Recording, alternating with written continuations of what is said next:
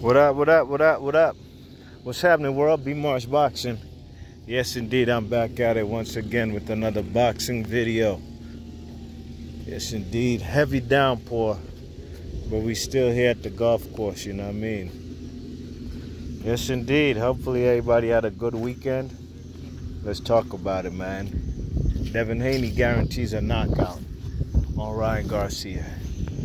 Devin Haney guarantees a knockout on a guy who he's calling a C-class fighter. Now, you know, we don't know where he got that from, at least those of us who know boxing or who was watching boxing back when. Because, you know, there'd be a lot of revisionist history people, right? People who wasn't there, who wasn't watching boxing back when. But,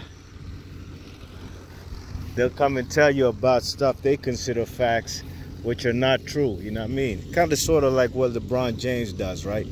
But anyway, this is a boxing video. So with that being said, man, like, Devin Haney's calling Ryan Garcia a C-class fighter, and he's going to knock him out. Like I said, he got that from Floyd Mayweather. He got that from Floyd. Look what I just found, y'all. A golf ball. Let's get it. It's not mine. It's not ours. It's a jet I just found doing this video. So, he got that from Floyd Mayweather when Floyd Mayweather called the man Arturo Gatti a C-class fighter. Was Floyd Mayweather lying on Arturo Gatti when he whooped his ass, 5th round stoppage? When he called him a C-class fighter? Absolutely not, man. That was the guy's honest truth. Is Devin Haney lying on the man Ryan Garcia, calling him a C-class fighter? Absolutely not, y'all. That's the God's honest truth, man. Them fellas ain't lying, you know what I mean? Now, a knockout. Is he guaranteed to get a knockout? Now, I believe Devin Haney hasn't got a knockout in like 5 years, like since 2018. You know what I'm saying? I believe the last person he stopped was when he won himself the vacant WBC title. I can't even remember that guy's name when we fought, but I do know his name started, or his first name or his last name ended with a Z. Started with a Z, excuse me. I don't remember his name. That was the last time Devin Haney got a knockout. So, really and truly, if Devin Haney, you already know what they're going to say if you don't knock out this guy, Ryan Garcia. They're going to compare it to Gervonta Davis. They're going to prop up Gervonta Davis. Gervonta Davis is going to come out with his Twitter fingers and have something to say about it if the fight goes the distance. Now, Devin Haney doesn't have to do anything in accordance to what. See how it's so wet? It's so wet, man. It poured hard body last night. Jesus Christ. Crucial. But Devin Haney doesn't have to do anything in accordance of what Gervonta Davis says, or any of his detractors. He got to go out there and get the dub. But without a shadow of a doubt, in my opinion, dogs, he got to get that knockout, man. He just has to, because you call the man a C-class fighter. Ryan Garcia has been very entertaining in the build-up of this fight. Remember, a year or two ago, he was a Christian guy. God, Jesus Christ, he ain't even have no tattoos. This guy wasn't even swearing, you know what I mean? Look at him now, cussing up a storm. Them fellas be talking crazy, reckless these days, right? I knew that whole Jesus stuff was a whole fraudulent thing. Look at him now talking about, I don't do drugs, I smoke weed. Oh, what kind of athlete is out here coming? I don't care if you can smoke weed legally in California and 1,000,001 states in the United States where weed is basically legal now. You just need your ID and you can go up in a dispensary, you know what I mean? Because it's been decriminalized. That ain't something you're supposed to come up out there and talk about as an athlete, you know what I mean? You're supposed to be living a clean lifestyle, you know what I mean? If you smoke your bud, that's on you. You ain't got to pronounce it or tell it to the whole world.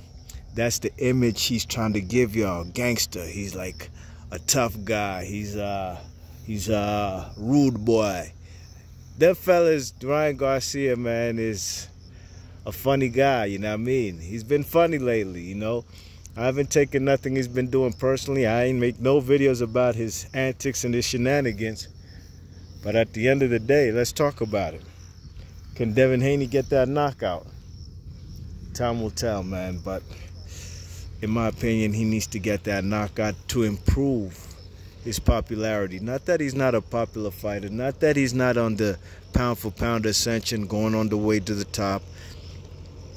But you know what they're going to say.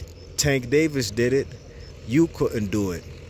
So that's going to give the Tank Davis and the Devin Haney, Tank Davis supporters and the Devin Haney detractors ammo to say this dude ain't all that.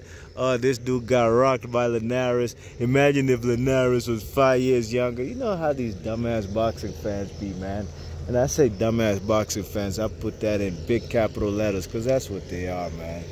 Yeah, I mean, social media has created a monster, and the monster is giving any Tom, Dick, and Harry who don't know shit about what they talking about an opinion. And I even seen somebody talking on Twitter talking about what's fair for a Devin Haney versus Tank Davis purse split. 60-40 in favor of Tank Davis. Like, who the fuck are you to, who are you to say what is fair and what's not?